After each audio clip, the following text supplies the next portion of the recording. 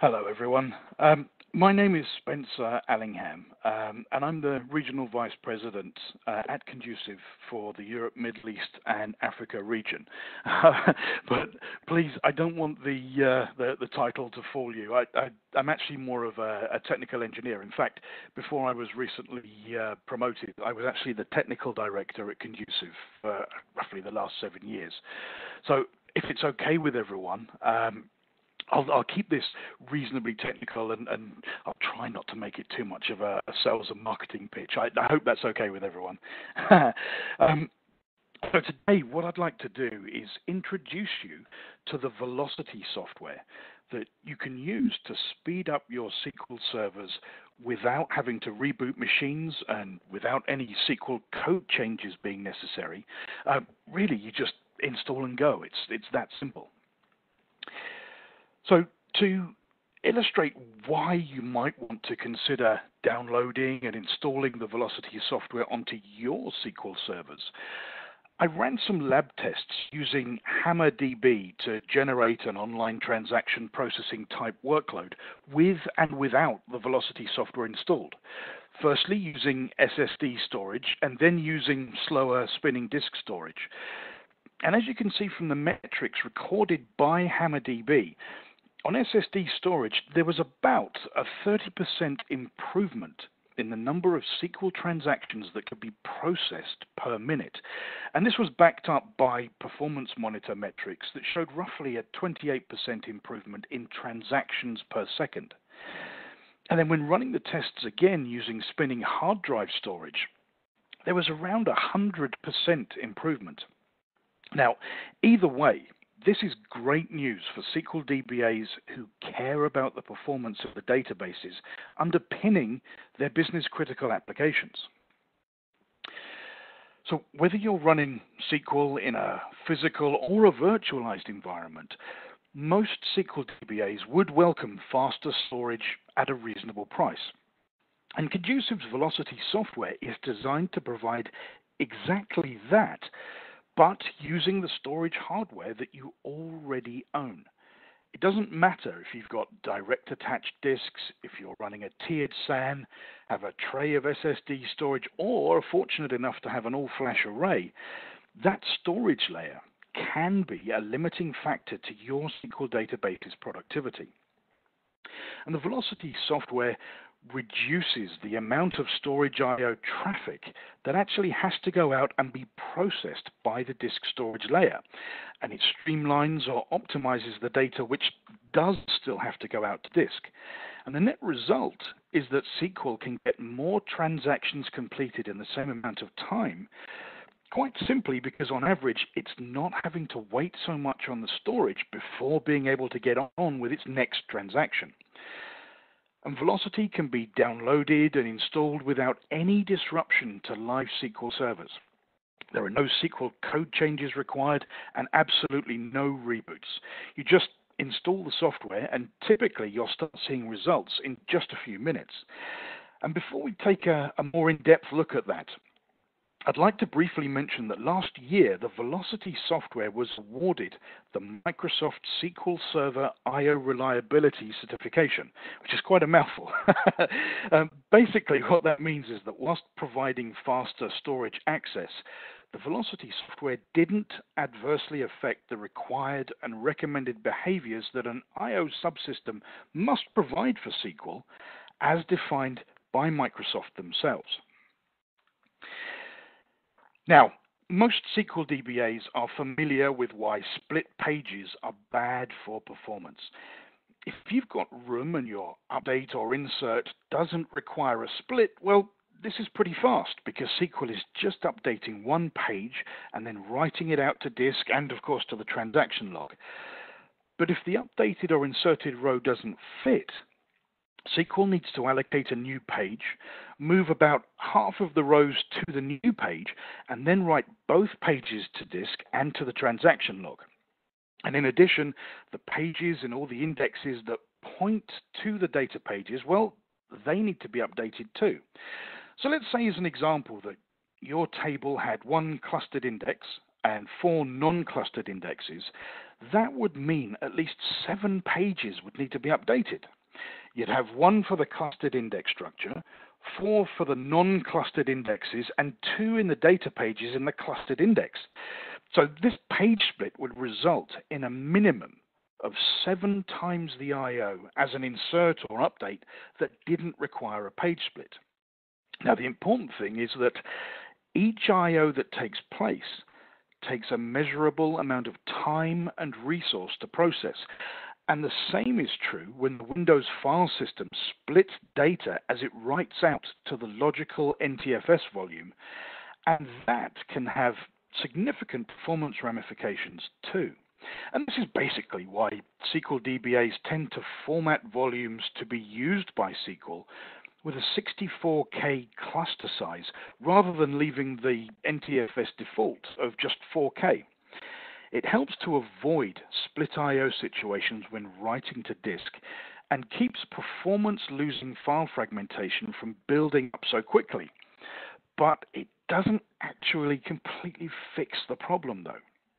As your NTFS file systems mature over time and files get created and extended and deleted, the free space on the NTFS volume will become more and more fragmented into smaller and smaller free space extents, increasing those split I/O situations when writing.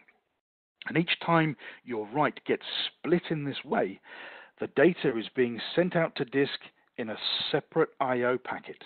And like split pages in SQL, each I/O takes a measurable amount of time and resource to process.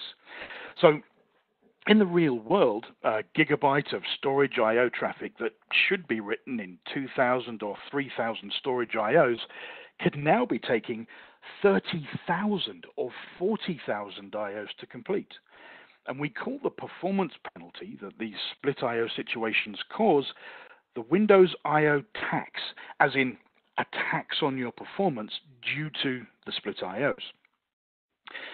In a virtualized environment, this performance penalty can be amplified by something called the I/O blender effect. And what's happening here is that you have small fractured I/O packets coming from the virtual machines, and as they pass through the hypervisor mixes these I/O streams together, causing a randomization effect. So then what comes out between that physical host hypervisor and the disk storage controller is now really a chaotic mess of small, fractured, and now very randomized I/O streams that, frankly, by the time they hit the storage controller, they couldn't be less storage friendly. It means that the storage controller is really only receiving data in very small packets at a time, so it now only has the opportunity to create very small stripes across its media, and that means many more storage level operations than if the data hadn't been split as it was being written all the way up at the NTFS layer. So the Velocity software helps Windows avoid or prevent most of the excess, unnecessary, performance-losing split I/O traffic and replaces it with far fewer storage I/O packets, each one carrying a larger payload of data.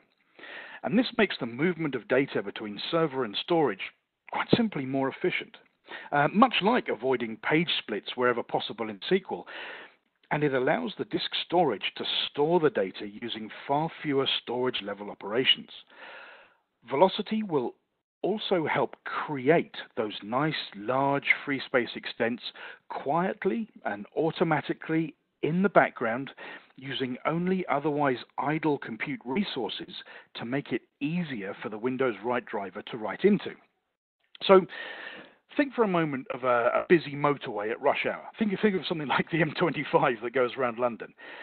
Imagine that you've got lots of cars sitting bumper to bumper with one person in each car, and none of them are getting anywhere very quickly. You can just imagine the miserable look on those poor souls' faces as they're stuck in that traffic jam. Now, imagine that each car on the motorway is a storage I/O packet, and each person in each car is your data. What Velocity is in effect doing is taking all of the people out of the cars and placing them in buses or coaches and removing all of the small cars from the motorway and getting rid of all of that congestion so that now all the people or your data can now flow to their destination in a much more efficient manner. I hope that makes sense as an analogy. But really, that's only half of the story. Velocity also introduces a RAM caching technique into the Windows OS that further reduces the read I/O traffic that the backend storage has to deal with. And the performance benefits provided are in addition to SQL's own buffering and any caching natively provided by the Windows OS.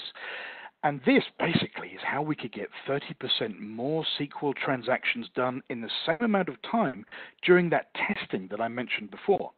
Quite simply, SQL could get more work done in the same amount of time because it wasn't having to wait so much on the disk storage layer before being able to get on with its next transaction, and because basically RAM is faster than disk storage.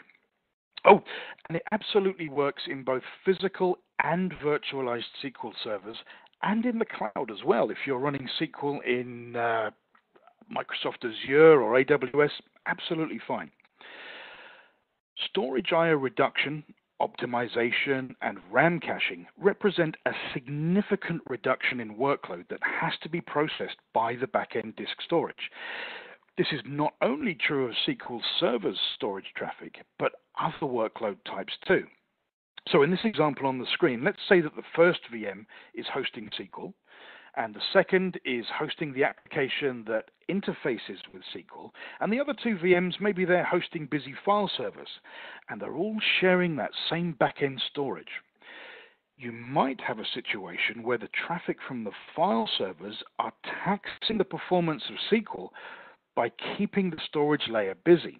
So SQL isn't necessarily the cause of the disk storage being slow, but it would likely be affected by the increased disk I/O queue depths and increased storage latency being caused by the busy workloads on the file servers. So my recommendation would be to install the Velocity software on all Windows machines sharing the same backend storage. That way, from the point of view of the storage, it's now simply doing the least amount of work, regardless of which virtual machine or physical machine is generating the most workload at any given time. Now, at this point, some of you will probably be thinking, yes, but SQL is already using most of the available memory in the machine. How can you possibly create a RAM cache? And it's true that if SQL is left uncapped, there typically wouldn't be enough RAM for our software to create a cache with. We've intentionally designed our software so that it can't compete for system resources with anything else that's running. So basically, we can never be the cause of a memory starvation situation. Velocity would only use some of the free RAM that isn't being used by anything else, and it will dynamically size its cache, handing RAM back to Windows if other processes or applications need it. So for best results, you can easily cap the amount of RAM that SQL takes for its own form of caching or buffering. On busy database servers, if you can leave 16 gig of RAM free, you'd have a Velocity cache size that would really be enough to make that machine's performance fly in most cases. And if you can't spare 16 gig, leave 8 gig free. And if you can't afford 8 gig, leave 4 gig free. Even that is enough to make a difference. If you go much smaller than that, though, then in my experience, the cache size would really be a little bit too small, and any performance improvements would then become limited. You might also be thinking that, well, do you know what? SQL's buffering is actually good enough. So how does Velocity's caching complement this? And at a basic level, SQL's cache does do a pretty good job.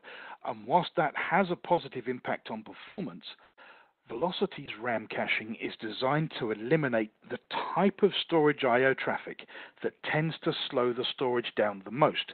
And whilst that tends to be the smaller, more random read I/O traffic, actually it's not always the case.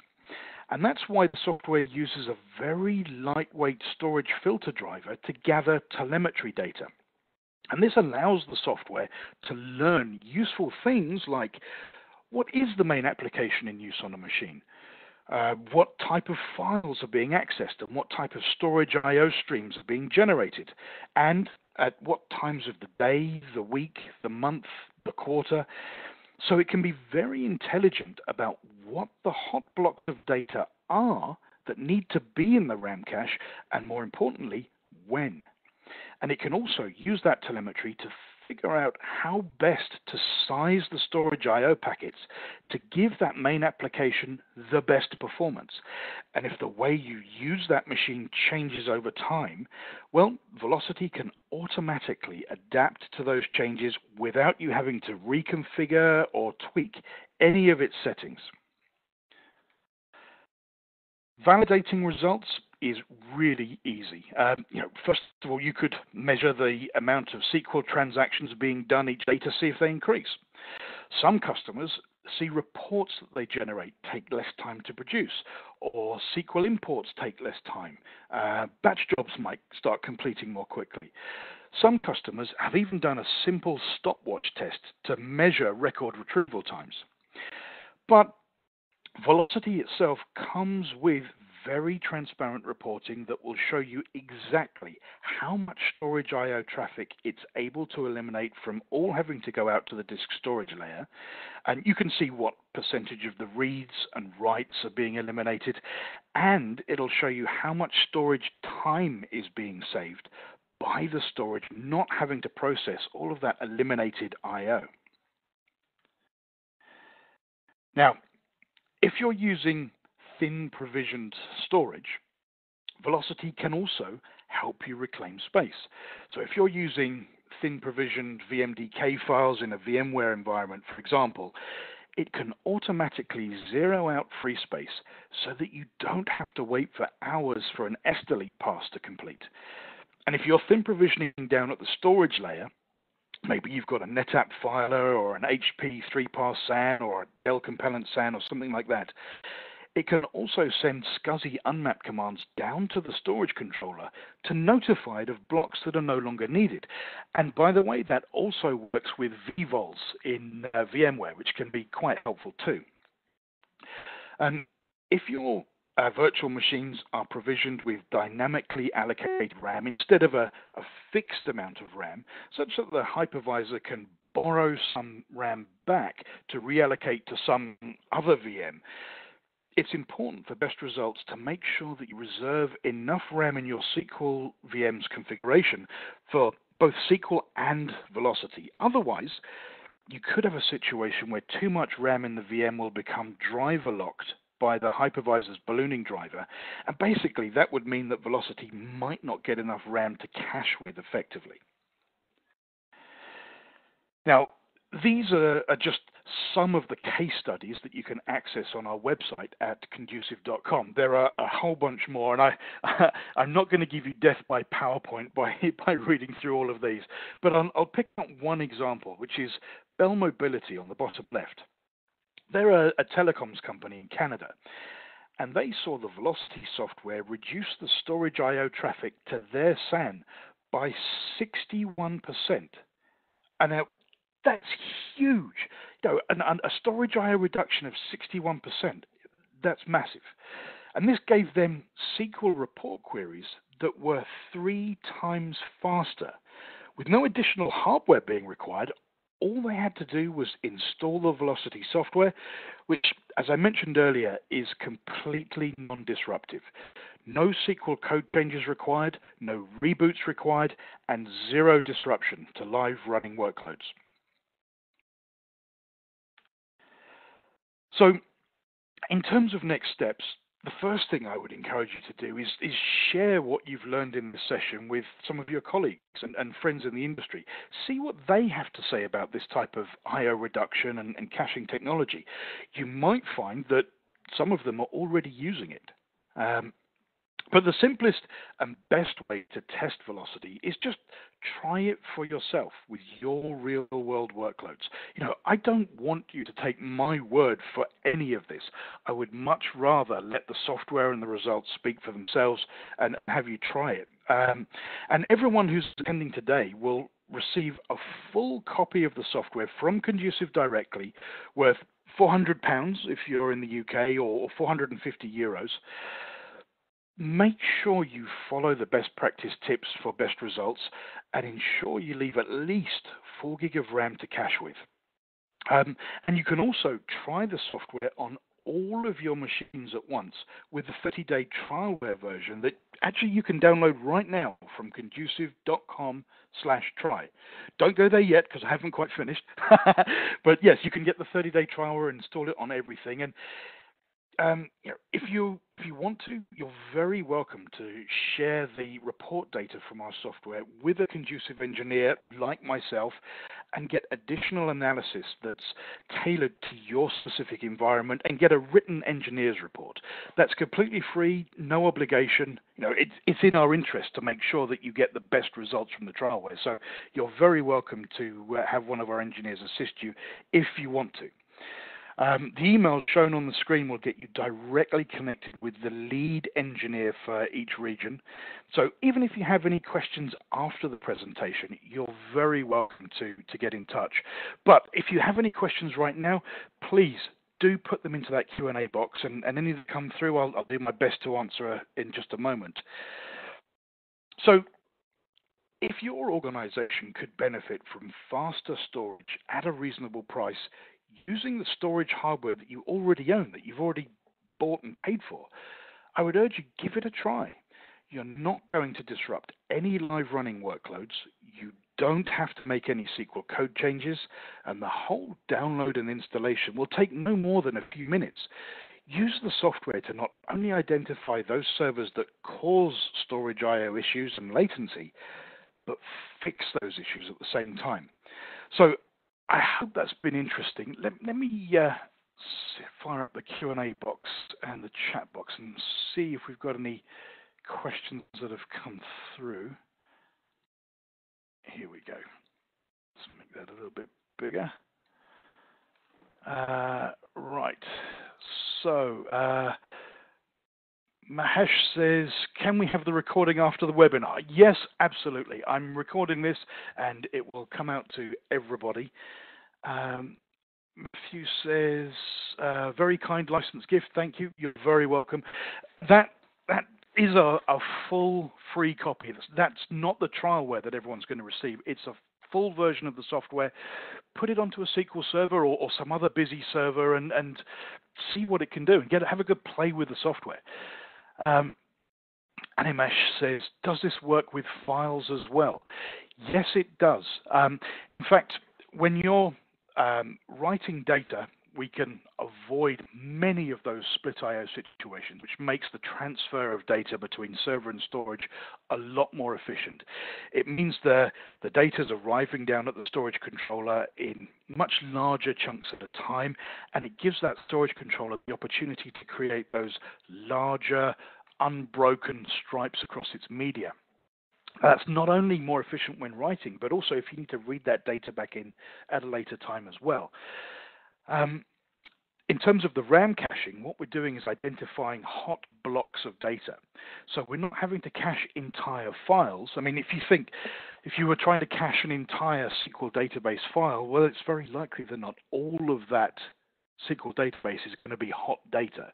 So it'll pick out the blocks of data that are hot and get those in the RAM cache to make it as efficient as possible. So let's see, we've got lots of questions coming through. Lewis says, thanks for the presentation. Is it also available for Oracle databases? Yes, as long as that Oracle database is running on Windows, it will absolutely work. In fact, we've got a couple of case studies where people have been using Oracle and had great results. Mahesh says again, how will we receive the free copy? We will email you a download link and you'll be able to download it. You should get that later on today. Lee says, can't wait to try it, having a few issues with one particular application. Brilliant. If you want any help from me personally, Lee, you're very welcome to reach out to me directly. My email address is this one, srseemir@conducive.com, and you can also call me on that number as well if you want any assistance with that. So Paul says, do you do any bulk licensing if we want to apply this software across our estate? That's a great question, and yes, we absolutely do. First of all, we offer quantity discounts, so there are different price breaks depending on how many copies of the software that you want. So basically, the more licenses you buy, the cheaper the unit cost becomes. But to help people who are running virtual environments that want to put it across all of their VMs, the most popular way of purchasing the software and the most cost-effective usually is to buy what we call a host-based license. So what that does is it licenses the physical host hypervisors. So that would be your VMware ESXi box or your Hyper-V server, and that gives you the right to install the software onto as many virtual machines as you want to host within that licensed host. And it also means if you generate new VMs on that host, well, you're automatically licensed to put the software onto those machines as well. So I hope that answers that. And also, if anybody wants to take advantage of volume discounts, please, again, reach out to us and we can provide you with a no-obligation quotation that's tailored to match your environment. And I have to say that the sales guys are very good at making sure you can get the software for the right price for your environment. Okay, let's see, what other questions have we got? There's loads have come through. Michael says, does the SQL Server need a reboot once the software has been installed? Another great question. No, it does not. Absolutely no reboots are required. You can install Velocity and uninstall it without having to reboot any Windows system. So Lee says again, will there be an improvement just installing it on the SQL Server? Applications are on other VMs. Actually, it's not just designed for SQL Server. I know this particular slide deck was tailored very much towards SQL, but I would suggest any Windows server that is running applications that are particularly active with the storage, that's where you want to get the software installed, not just on SQL Server machines. So I'm not saying as an engineer that this is a silver bullet for every type of workload, because it's not. You know, if you've got something like a DHCP server, that's not going to be generating huge amounts of storage I/O traffic, and this software really isn't going to set the world alight if you install it on there. But if you've got things like SQL, Oracle, SQL Express, MySQL, MariaDB, yes, it will work very well because those applications tend to be generating a lot of storage I/O traffic. We've also got people using it on ERP environments like Sage, for example, also SAP, business information systems like IBM Cognos. Basically, anything, even a busy file server, as I mentioned before, or any Windows machine that's generating a lot of storage traffic, that's really where you want to install this software. So I hope that answers that.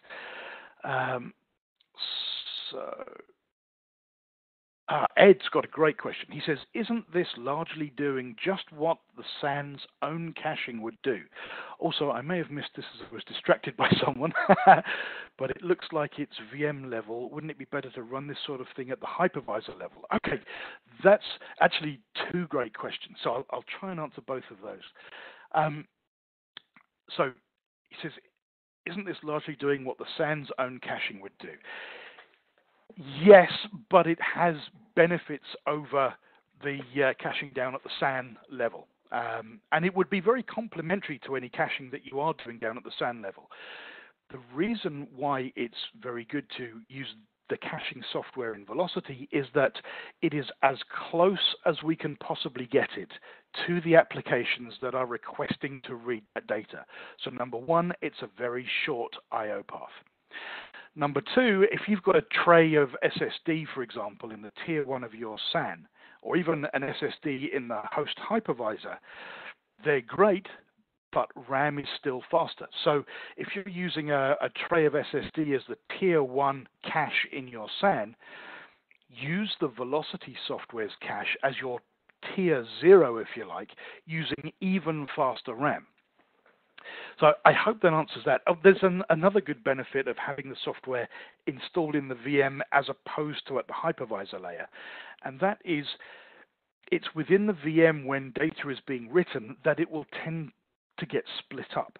And then once it gets split, each piece of that write gets sent out all the way down the storage stack to the storage controller in a separate I/O packet. So it's at that layer inside the VM that we can avoid and prevent most of that split I/O traffic from happening. If you try and do it down at the hypervisor layer, well, basically you can't. It's too late. The data's already been split. So I hope that answers that. So what else? Mike says, is there Velocity available for Linux? Mike, I'm sorry to disappoint you. No, there isn't. This is a Windows-only product. I'm sorry about that. We do have something similar on our long-term roadmap for Linux, but I at this stage, I don't know when that's going to be available to the public. So I apologize for that. What I can say is if you're running a mixed environment where you've got some Linux VMs, for example, and a whole bunch of Windows VMs or Windows servers, and they're all sharing the backend storage, well, clearly this software will reduce the I/O requirement coming out of the Windows part of the estate and will tax the storage less heavily so that you'll get reduced storage I/O queue depths, reduced storage latency, and those Linux machines will be able to take advantage of that by default. But unfortunately, we don't have this software to install directly on Linux, so apologies for that. Okay, so Mahesh says, also kindly include how to set up on physical environment and on a VM platform. Okay, so the software gets installed into the Windows operating system. So if you have a physical server, a physical SQL server, for example, you would install the software just as you would any other application in Windows, and it will be able to do its thing. You'll start seeing benefits within a couple of minutes. If you're installing it to a virtualized environment, you would install the software into the guest virtual machine, into the Windows operating system there. And if you have tens, hundreds, or even thousands of machines, we can provide you with a very easy-to-use management console that you can use as your central point of command and control and use that to deploy the software across the network with just a few clicks. You can use it to control the licensing, gather reports from all of the machines, and so on. So that makes it very, very simple and easy and most importantly, fast to deploy. And if you want any assistance with that, again, you're very welcome to reach out to one of our engineers or even me if you want to. I'm more than happy to help you with that. Okay, so Atul says, does it need any specific Microsoft SQL version? No, you can use pretty much any SQL version that you want. It's more important what operating system are you running SQL in. The Velocity software is for Windows Server 2008 R2 and later. Okay, so the SQL version is less relevant. It will work with pretty much any SQL version that's running in 2008 R2 or later. The testing that we did with Microsoft in order to get Microsoft to certify Velocity with SQL was actually done using SQL 2016 in their Azure cloud, if that helps. But yeah, any SQL version will be just fine with the software. And the reason for that is that we're not actually touching the contents of a storage I/O packet directly. We're not trying to do anything clever like on-the-fly dedupe or compression, and we're not delaying a write or anything like that. What we're simply doing is allowing the Windows write driver to make more intelligent choices than it otherwise would. So it's still the standard NTFS write driver in Windows that is generating a standard NTFS storage I/O packet and then sending it down the stack to the storage controller. So you know, it's more important that you have a look at the Windows version that you want to install the software on than it is the version of SQL. It'll work with pretty much any version of SQL. In fact, I don't know of one that it doesn't work with. Okay, Brad says, does this need to be installed on a SQL server, or can it be installed on a Hyper-V host and work for multiple VMs on the same host? So that's a good question. Technically, you can install the software on the Hyper-V host. But what you'll be doing then is not avoiding those split I/O situations that are getting generated inside the VM, and the cache is then one level removed in effect. So I would usually recommend putting the software into the VMs, but if it's a Windows server with a Hyper-V role, yes, you absolutely can. What might be helpful though is to reach out to an engineer just to help you cap the amount of RAM that Velocity would use for its caching, so that we can make sure that there's enough memory left free at all times for you to spin up a new VM that has a very large RAM requirement. But yeah, so yes, technically it's possible to do it like that, but I would usually recommend putting the software into the virtual machines themselves. Right, so Murali says, please let us know the price structure for licenses. Okay, so in the interest of transparency, the Velocity server license, which is basically one license per machine, whether it's a VM or a physical server, is £400. That's the free copy that everybody's going to receive. The host license is, goodness, from memory, it's about £4,000. So if you're hosting more than about 10 VMs on a physical host, then that becomes the more economic option. So I hope that answers that.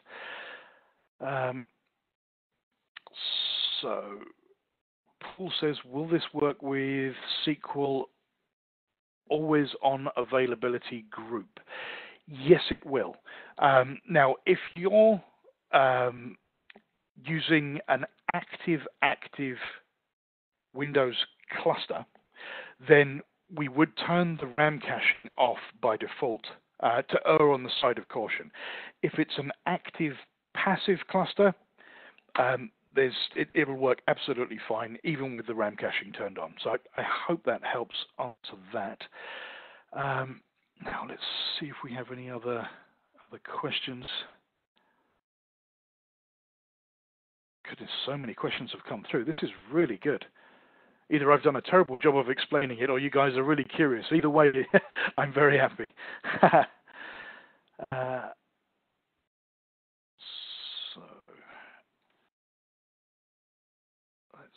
So that's good. I think I've handled everything in the chat box. Let's just check that Q&A window if I can bring it up here.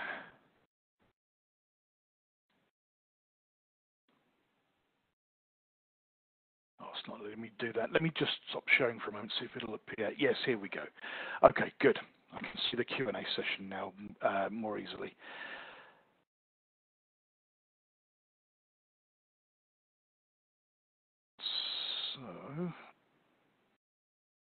So Atul says, is this a trial software with 1 month validity? So the NFR, no, it's a full version that's yours to keep. That's our gift to you. Everyone will be receiving a copy of that today. It's valid to install on one machine, and it will never expire. That's yours to keep. The trialware software that you can download from conducive.com/try, that is fully featured trialware that you can install onto all of your machines, and it will work for 30 days. And then the software after 30 days would become inert, and the machines would go back to running with the same performance as they would before the Velocity software was installed. And if you then wanted to change that trialware installation into the full version because you like what you've seen, you buy the software, we send you out a license file, and without having to reinstall anything, you just apply that license file and it changes the trialware into the full version for you. Um, right. I think I think that is all of the questions. So I first of all, I'm really stoked that so many of you stayed on for this amount of time. I really hope that this has been helpful and interesting. Just to reiterate, you are more than welcome to reach out to us if we can be of any assistance. If you want to get the trialware, if you want help setting it up, installing it, interpreting the results, making sure you get the best results, you're very welcome to get in touch. Thank you again, everybody, for joining me today. And yeah, take care. Have a very good rest of the day. Thank you.